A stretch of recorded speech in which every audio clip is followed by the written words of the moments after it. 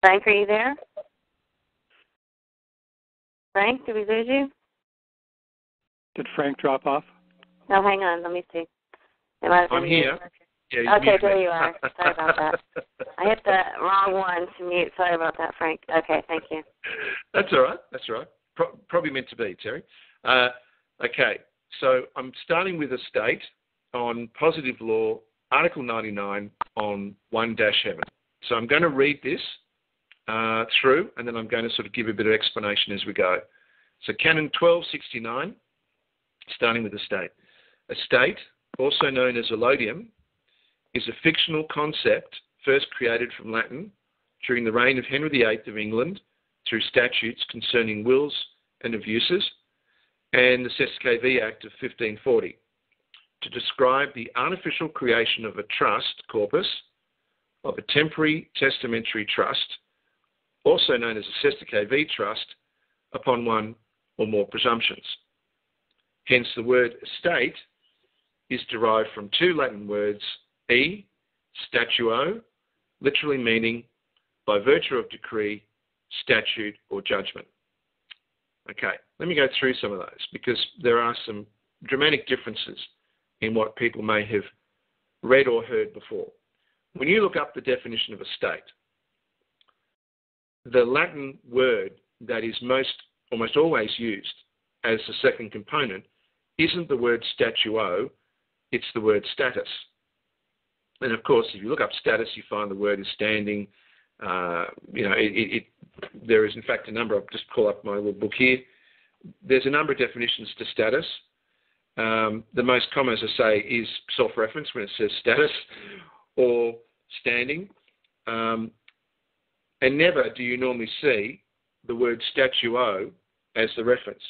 So yeah, posture, attitude, position, standing, status, circumstances, situation, state, form of government. So status. That makes perfect sense. The problem is, if it's called e-status, it's fairly benign. It doesn't really tell you much about the purpose of the word estate. Now, the other issue about the word estate is it is, in fact, referenced several times in the King James Bible. It is referenced in Scripture. So, again, those that created the executive letter are correct that the word is or word comes from Scripture. The problem, however, and this is a key problem, is that when you read the specific sections where the word estate is in fact the translation in English, it doesn't make sense. Words like higher estate, lower estate. Now, I'm blessed to have a number of people that are working with us that have gone back and looked at some of the concordance in the translation to see what the non-English version relates to. And what they've found is that in at least several occasions, I'm not saying every occasion, but in several occasions, it appears the word estate has been incorrectly used instead of a better word that more accurately determines the translation. Now, why would they do this? Why would they use the word estate instead of house? Why would they use the word estate instead of inheritance?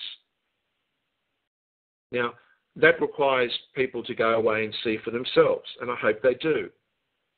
So I'm not denying the word exists in Scripture, and I'm not denying the validity of that reference, but I'm saying that the translations appear to be at odds with the most appropriate words. Well, maybe it is because this word, this concept, is an integral part of what was created at this time in 1540 and beyond. Because if you look at a word that is equally valid to status as potentially the root of the Latin using statuo, then what you get is a specific, logical, sensible meaning for the word estate, being by virtue of decree, statute, or judgment. In other words, an artificial trust, an artificial corpus, I should say, an artificial corpus. And that's precisely what happens with a Sesta KV. Exactly what happens with a Sesta KV. Well, let's move on and see if we can get some better understanding on this. 1270. The word estate is equivalent to trust corpus, except the state specifically and always defines a trust corpus created by an artificial means through Sesta KV trust rather than by the operation of will through vow, oath and agreement by two living beings. Estate cannot be used to describe the trust corpus of a living trust or natural testamentary trust. Now, let me use the current legal system as proof of some of that. When you read case law, what you find is that estate, the word estate, is denied having legal personality. An estate has no legal personality. A trust is recognised as having legal personality, and the trust corpus, the corporation, is recognised as having legal personality, but estate is not. Well, that gives us a clue. Why? Why wouldn't estate be recognised itself as having legal personality?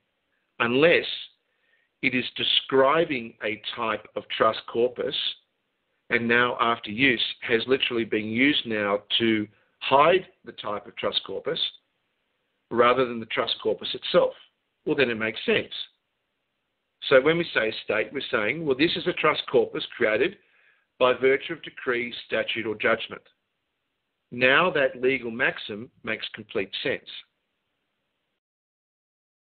Let's think about that too.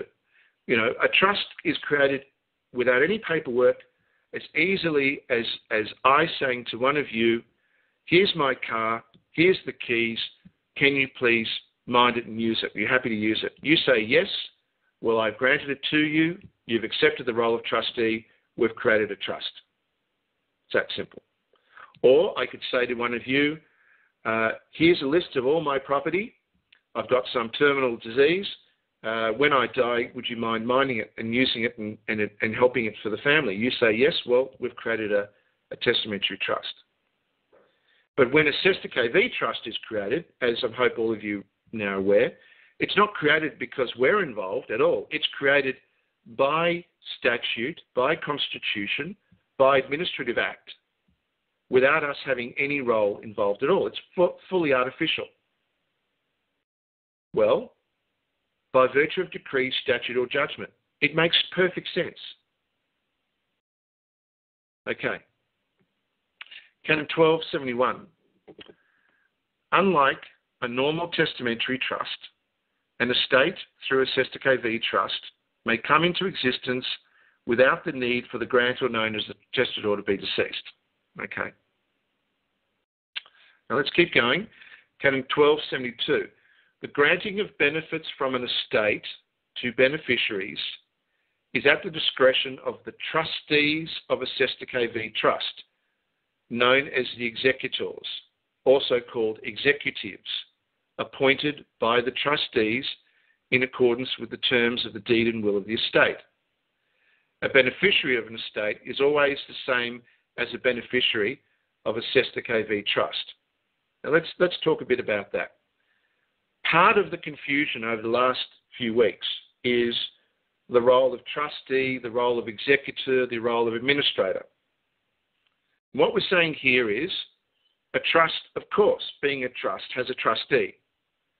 Unfortunately, in the discussion of executor in the letter, the fact that we're talking about a Sesta KV trust and a trust, the role of the trustee has not necessarily been clearly mapped out.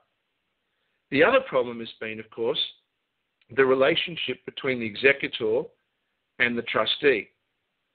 So what we're saying here is all trusts are administered by trustees, but the role of executor is a separate role and usually below the trustees. And in the Sesta KV, of course, the difference between a natural testamentary trust and a Sesta KV trust is the appointment of the executor by the trustees.